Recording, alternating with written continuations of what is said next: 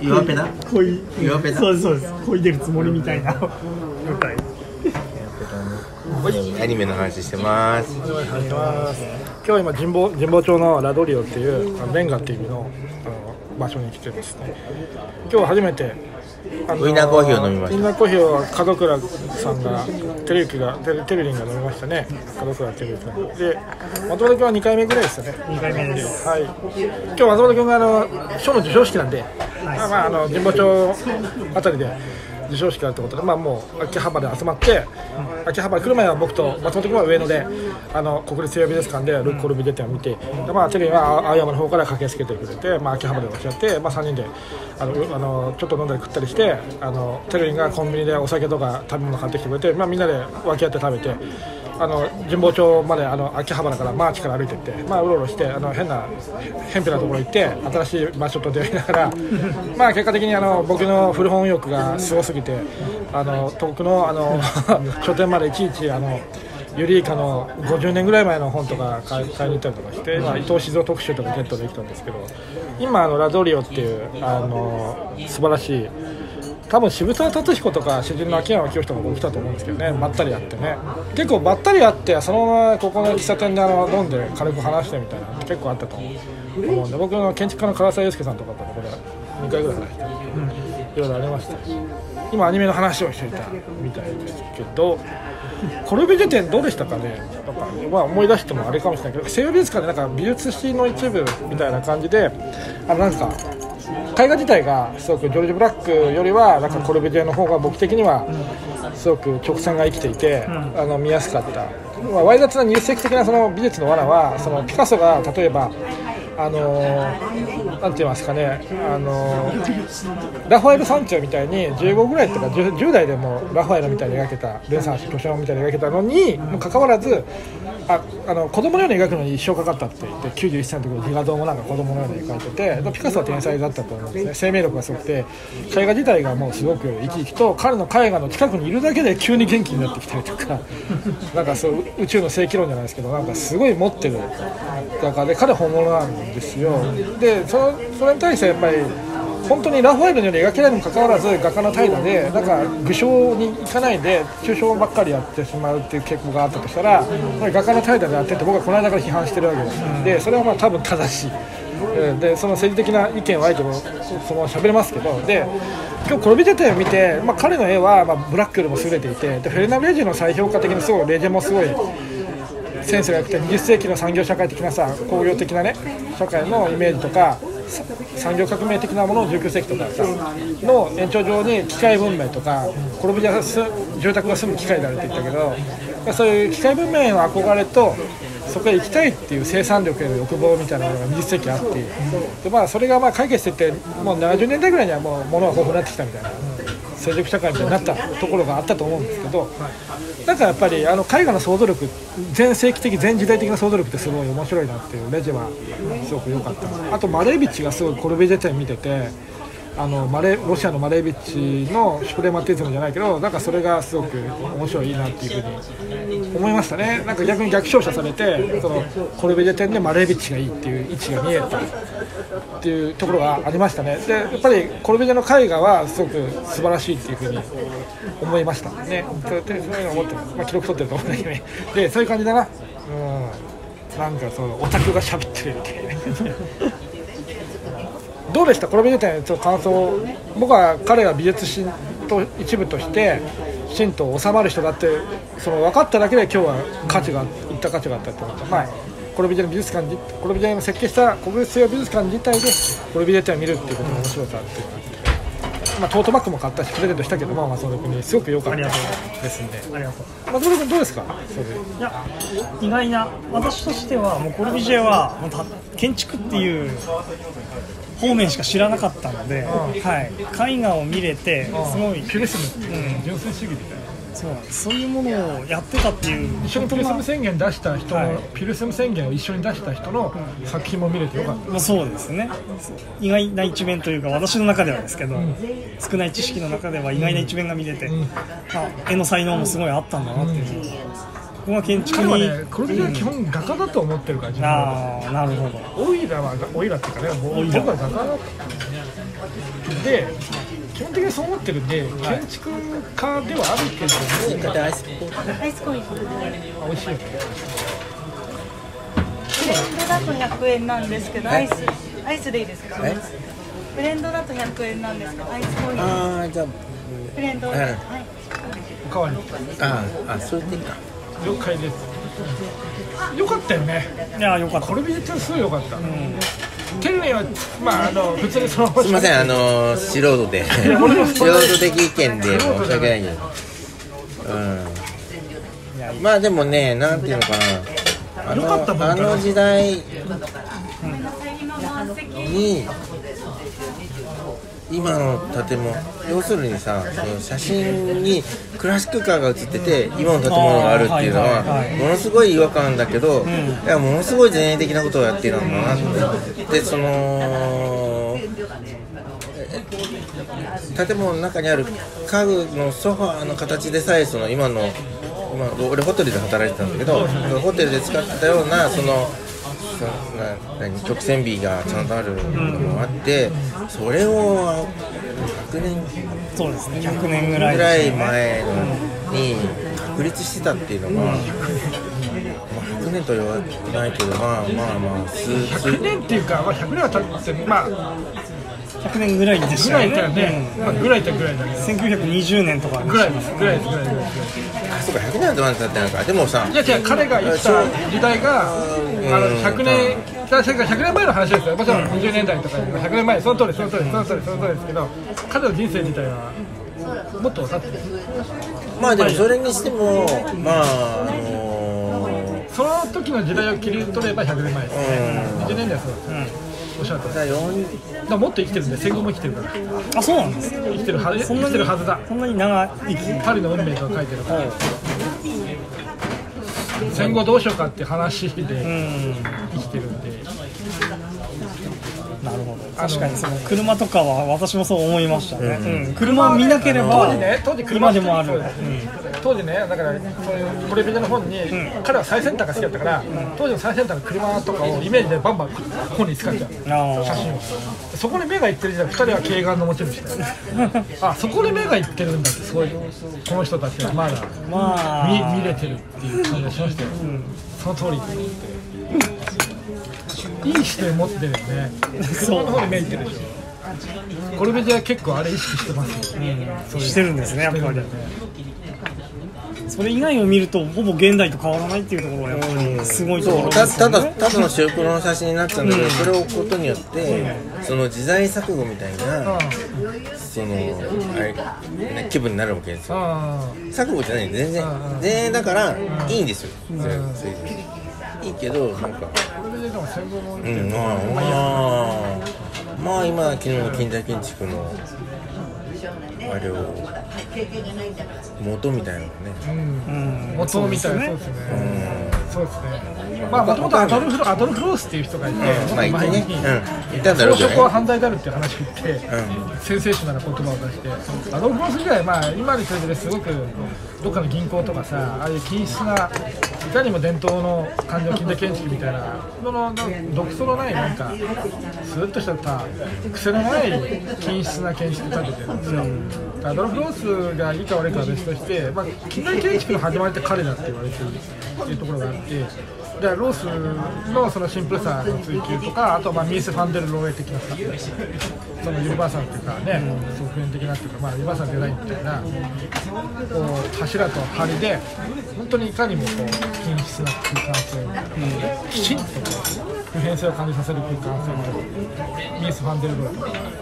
立てて、ハンズワーステとかさ、そういうイメージで立てていったりとかして、で近代建築ってそこですよね。コルビュジエのサボアテはまさにピロティとか下の吹き抜けのところとかビデオテープとか水平な窓とか、そういう意味で近代建築すべて様子を彼が打ち立てたやつは全部備えた。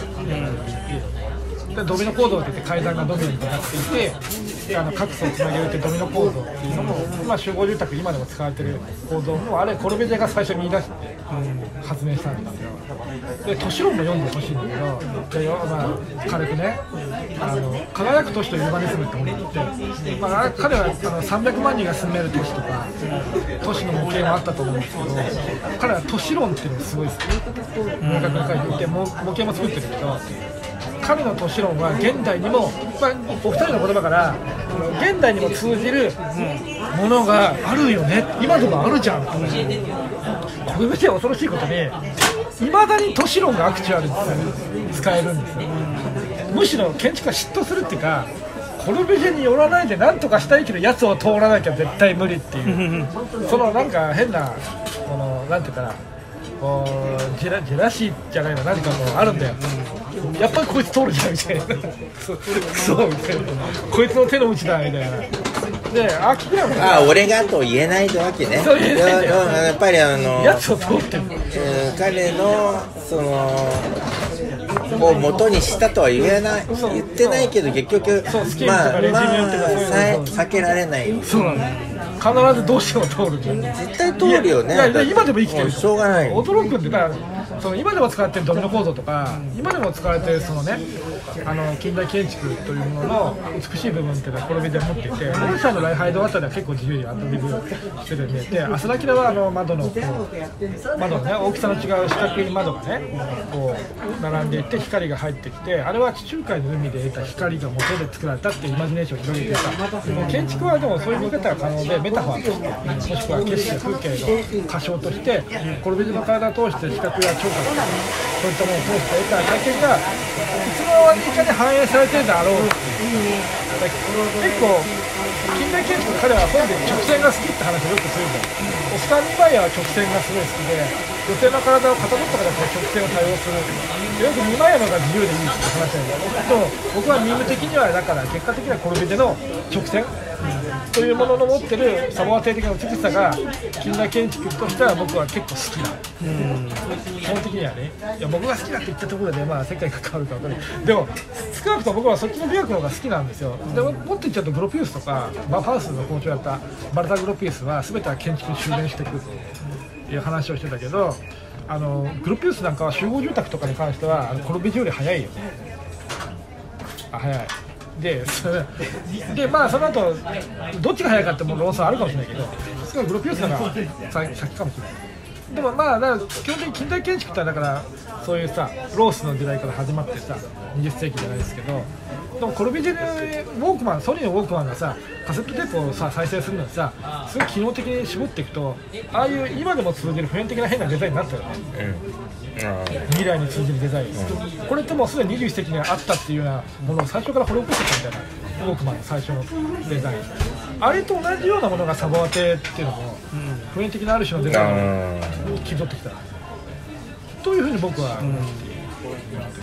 そうですね、個人的に。なんでコルビュジエ展は今日は美術史の一部として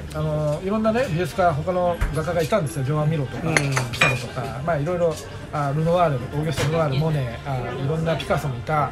いろんな人いたけど美術はジョージ・ブラックとかフレナンド・レジェ、ジョージ・ブラック、フレナンド・レジェとかいた中で一通り見てジャン・ヌレン、コルビュジエの作品は美術史の一部として評価できるんだなって画家としてっていう、それがきちんと分かっただけで大セーフっていうか言ってよかったなっていう。画家としての評価が高まったよね。見せ方の問題もあると思うんですよ。いかにもカオティックなコルビュジエも存在していて、ひたすらそれを見せ続けられるとピカソみてえだなとか、それは感じなかったね。そういう見せ方じゃなかった。なかったんですよ。見せ方はあえて国立西洋美術館って建築の場を生かしたいがために、あえて建築オタクみたいな人が俺がそう、プロパーっていうかそういう人に響くようなキュレーションなんですよ。でだんだん入っていくみたいな感じでしょ。その通りです。うまいんだ、頭いいから、もちろんあいつらバカじゃねえか決めたら頭いいからさ、当然見せ方計算しやってるよ。だって最初ほら模型から入るじゃん。入ってる、あれは面白い。あれよかったですよ、階段、滑らかな階段とか、あれサボアテンにもあるねとか言ったけど、まあでも作ったのはね、現代の人が。そう前川邦夫と坂倉純三と吉坂隆正が実質設計は、事務所がまあ3つの事務所が担当してるコルビュジエの弟子で、でもまあ総合的なそのトータルなデザインはもちろんコルビュジエがデッサンして、こうだって言ってこれだって言ってコルビュジエってサインして、国家規模の国家と契約してドーンみたいな感じで、まあやつのでかさが分かるよねコルビュジエはやばい。超えようと思ってもやっぱりね、どうしても踏みしだくにせよ崇めるんですよ、ちょっと踏みしだくにせよ批判的に継承するんですよね、罵倒するんですよ、あんなもんね、聞いてしまえばあいつが大好きだね、コルビュジエなくして建築なしとかさ、安藤さんはそうだよ、そういう関係とかこれで崇拝してるとか。でも一番いいのはやっぱモダニズムっていうのを経由しないと美は生まれないっていう説を僕は唱えてる、やっぱモダンに言わなければ現代ないですよ。それをポストモダンっていうさ、脱近代的にさ、磯崎新とかみたいな建築をするにしてもさ、浅田さんが講義で金沢大学なんか講義やってたけど、建築って、ポストモダン語ってたけど、でも今のさミース・ファンデル・ロエ的なさユニバーサルなデザインでさ、均質なね柱とかでさファンズバーステみたいな超の均質なユニバーサルなデザイン作ったら住みやすいかってそれは住みづらいんだよ。不変性に住むなんてとんでもない話でもイメージ的に語義的ですよ、語義的に。でもさ、なんかコルビュジエでも住みやすい、おそらくサボアテとか住みやすかったと思う。で何が言いたかったのか忘れたような、だから近代じゃない脱近代っていうさ、でもそれに関して直線ばっかり寄ってるかっていうと、これじゃ論者の配慮とか近代を超えようとしてる動き、あれはでもシュタイナーのゲートアルムから影響を受けて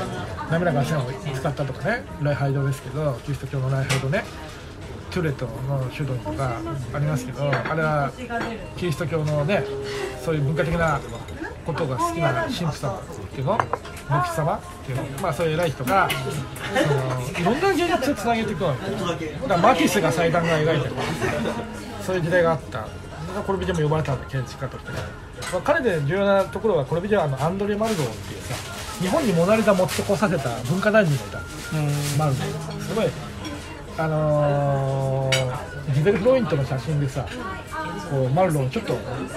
シワがよく眉間にしわれて厳しい顔して写ってるフロイントの写真とかあるけど、有名なポートレートはジャン・コクトンを撮ってかっこいいですよ、すごい。まあアンドレ・マルはコクトンに似てるから分かんないけど、ちょっといい男ですよ。マルロンはコルビュジエすごい尊敬してたんで、めっちゃ尊敬してて、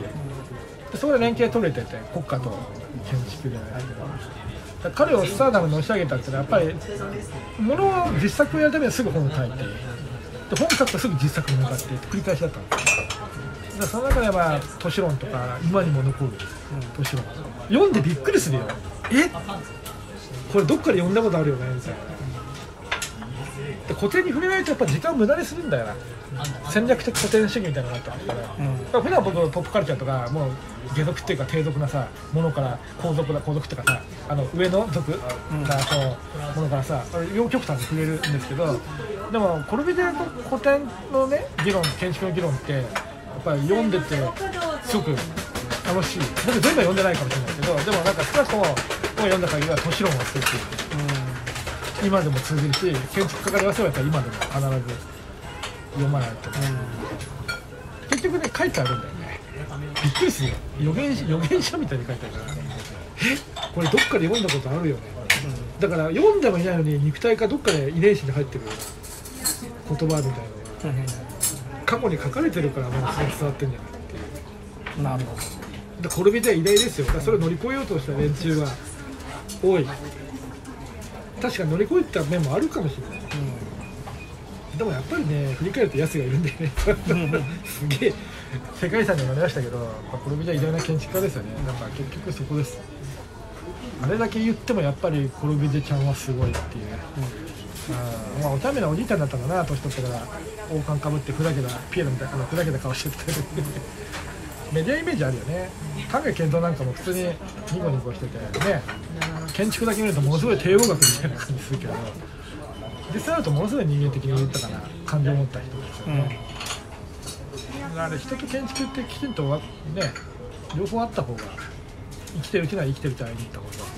建築への造形が深まるんですよね、そんな感じかな。これでね話してもお腹いっぱいになりましたね、そんな感じでラドリオからお送りしました。はい、じゃあとりあえず一回締めようね。じゃあバイバイって感じで、じゃあコルビュジエ展の国立西洋美術館のコルビュジエ展の感想をシェアしたところで、今日は一回これでお開きにしたいと思います。ありがとうございました。はい、ます。